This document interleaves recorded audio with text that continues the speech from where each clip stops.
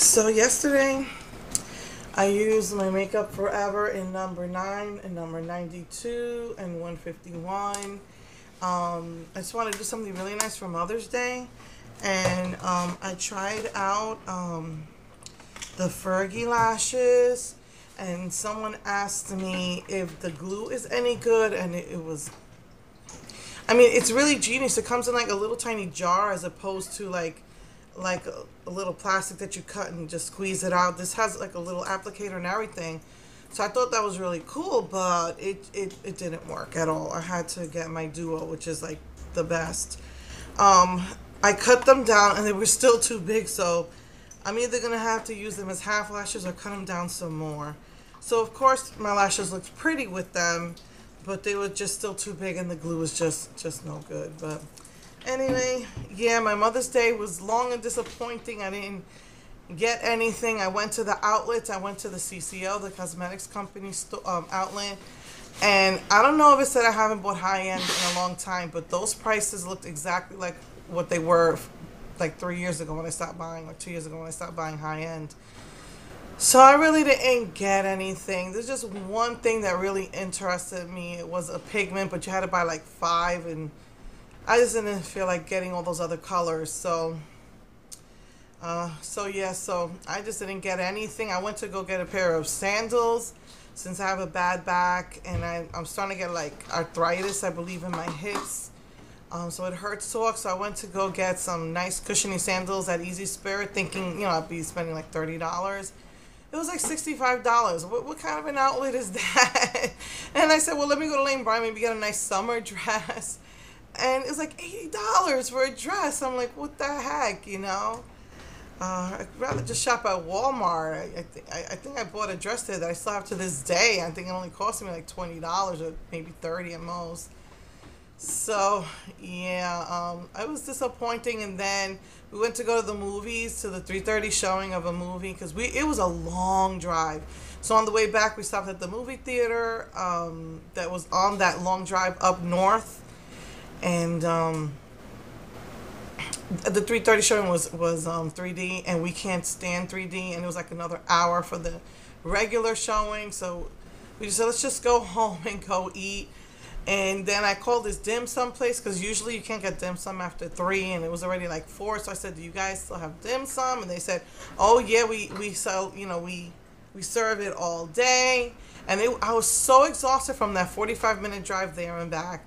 So this was a 30-minute drive. Instead of north, it was west. And oh yeah, we have. I said, specifically, I'm looking for pork buns. They said, oh yeah, we have it. After that 30-minute drive, we drive out there, and oh, I'm sorry, we ran out. I was like so mad, because by this time it's like 6 o'clock at night. I haven't eaten. So we drive back to go to a local place I want to try. It's called Papa Deux. It's Deux. I think that's how you pronounce it. I'm not sure. And so it was seafood. I really love seafood, and so I said, let me try this place. And it said Alaskan king crab, so I thought it was the whole crab. And she said, well, it's a half a crab. It's like, okay.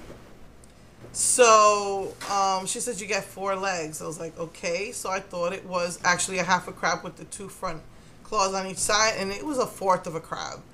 And I had to fight with this thing to get my meat out. And by now it's 7 o'clock at night. I'm like so frustrated. I haven't eaten.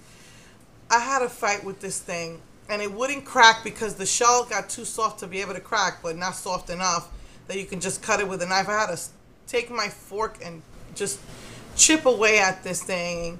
They didn't give me the crackers. They didn't give me the, the little cracky thing. They didn't give me the skinny fork. It got so full for Mother's Day. It was so frustrating. And by the time I finished getting all the crab out of this crab, or the crab legs, I should say, I was exhausted. I was exhausted to no end. And I just wanted to come home and relax and watch Star Trek Generations with my husband, because that's one of my dreams, was to be able to watch the entire Star Trek series. So we're on Generations, and he had to go to work, and I wound up conking out. And by the time he got home, I got up to watch it. It was like by 10, I think by now it was like maybe 10 o'clock at night, or thereabouts maybe. And I'm only half watching it because I'm like, You know, I was like so frustrated. I had a really long, disappointing day. I didn't get anything. It was hard for me to enjoy my meal. You know, it was just a long, long, exhausting day. So I didn't get nothing for Mother's Day. But I did stop off at the drugstore. You know, all the spring stuff is out. Still no spring forward or anything. But so all the spring stuff came out, and I fell in love. Now, I don't usually buy L'Oreal because to me it's like almost as expensive as MAC. But I fell in love with this color. And so I almost died when I went to pay for it. These are like pressed pigments. The L'Oreal Infallible eyeshadows are like pressed pigments. And it is just absolutely gorgeous. And I almost died when I went to pay for this. It's ridiculous. Like $10 for this. And then since the Maybelline tattoos, now I wasn't crazy about the first tattoos I got, but I wanted to get, you know, a tattoo to like put it on, you know, to use as a base. So I got the lavender one, which came out for spring, and it's very silvery. So I'm not crazy about the metallicness of it because it sometimes looks silver, more silver than lilac. And the name of this one is Lavish Lavender. So I picked that up, and this one it's from their candy collection. And this one is called With a Twist, number 342, and it's limited edition. And it came with matching lip gloss and nail polish, but I wasn't interested in that. So yeah, so it's pretty. It's pretty. And then Revlon came out with their spring nail decals, and when I tried this last time, it's lasted me a long time. So like maybe next time, I don't know, like maybe I'm going on a trip, which I don't know when that will be, so that I could have nice nails and I don't have to like refresh it or anything. I think I'll use these for that. And I think this is the Wildflower collection. Yeah, and this one's called Bow Quiet. It's had, you know, pretty flowers on it. I was eyeing another one, but again, this is like $10, but HEB had a coupon for like $3 off. So maybe next week I'll pick up the other one. And like, I have been dying to get this color from Orchid. All right, the name of this color, it seemed like a good idea at the time. When I first moved here, I had picked it up, and it got lost it fell out of my, you know, cart or whatever. And I was never able to find one. I think I thought they had discontinued it. If they did bring it back, it didn't have as much. This has rainbow glitter in it. I couldn't find one that had the same amount of glitter as that first time, so I never picked it up. And finally, there was one sitting there that had all that glitter in it again.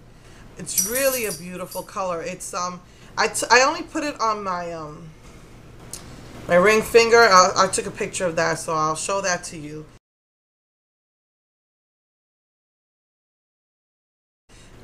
But you know, that's what I picked up. And then someone on Facebook sent me, since I can't do water marbling, the water here is too hard or something. Either it's too hard or has too many minerals, but as soon as the nail polish hits the water, it hardens immediately. And it'll either sink to the bottom or you can't make a design out of it. It just hardens immediately. So I've not been able to I've been wanting to like really try out different water marble designs. So someone on my personal Facebook page sent me this. It's called Watercolor with the plastic bag technique. And I was going to do a tutorial, but I was like really tired and I forgot to take the pictures when I did them. But I fell in love with this and I'm going to do this again. This was really gorgeous. I decided to use one of my Revlon limited edition speed top coats that came out about 2 springs ago. And it was like a pastel periwinkle, a pastel this color, like a pinkish purple. There was a purpley blue, and then the stone wash, which was kind of like a sheer off-white. And so what I did was I painted my entire nails the off-white color, 2 coats, and it was kind of streaky, but it doesn't matter because you're gonna put, just like you would with water marbling, you put a couple of drops of each color, and in my case, like, since it was so much would come out, just put 1 drop of each color. And then you just take a Ziploc bag and stick your finger in it and just mess it up and pull it out, and you get this pretty, it almost looks like water marbling, but it's watercolor plastic bag technique, and I loved it, and I'm going to do this again, and I'll do a tutorial for you, or pictorial for you. So yeah, so that was my Mother's Day manicure.